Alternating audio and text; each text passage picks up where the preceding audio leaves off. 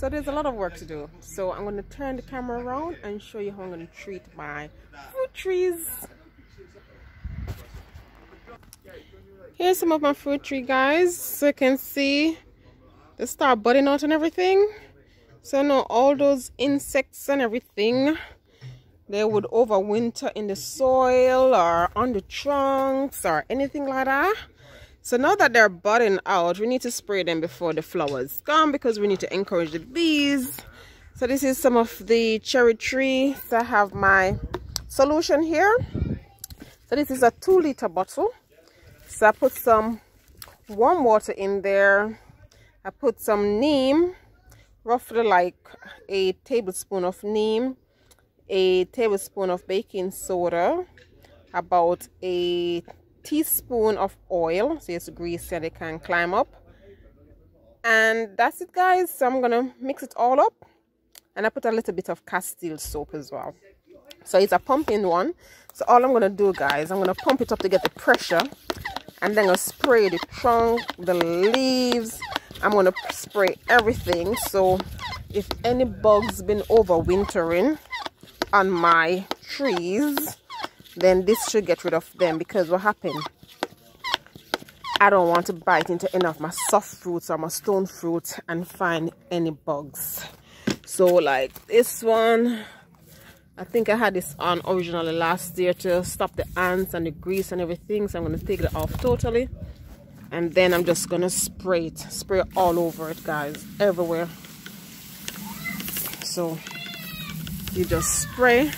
And that's what I'm going to do. I'm going to go around and I'm going to spray all of my trees.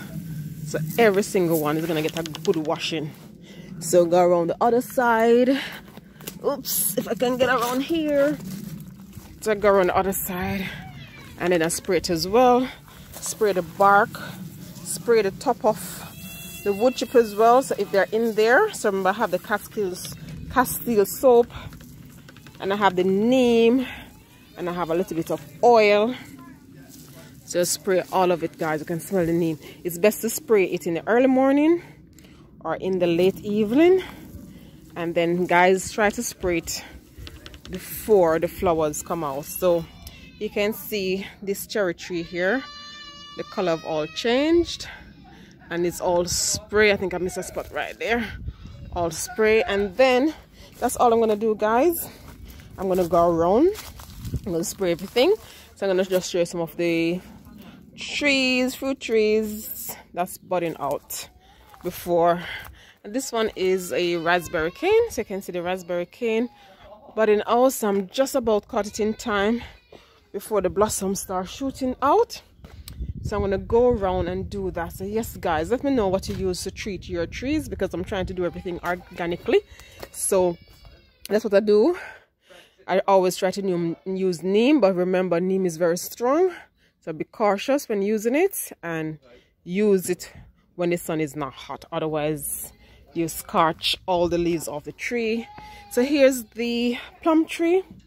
Remember my original plum tree that the grafted bit die and the original shoot up. It's looking very promising. Like I'll discover what type of plum it is this year. So I'm going to go around and spray this one as well.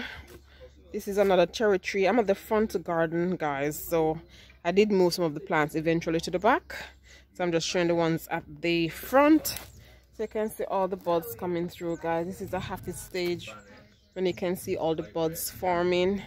You know that spring is in the here, and you soon be getting some nice fresh fruit.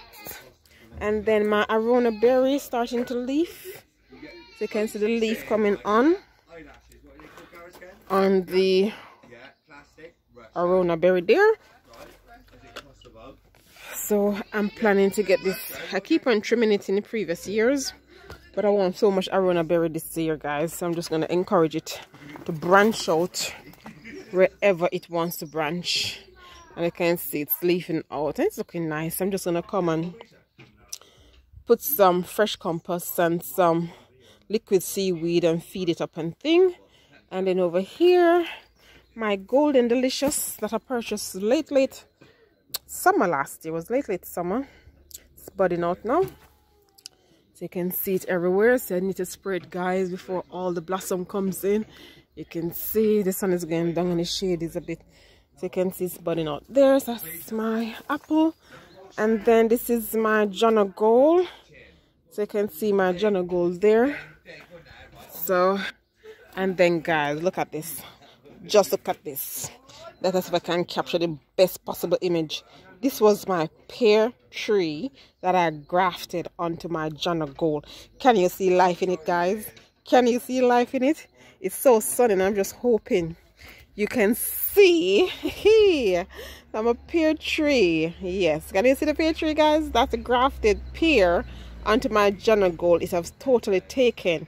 Can you see? I'm not sure if I'm gonna get any pear from it this year, but guys, my graft was 100% successful.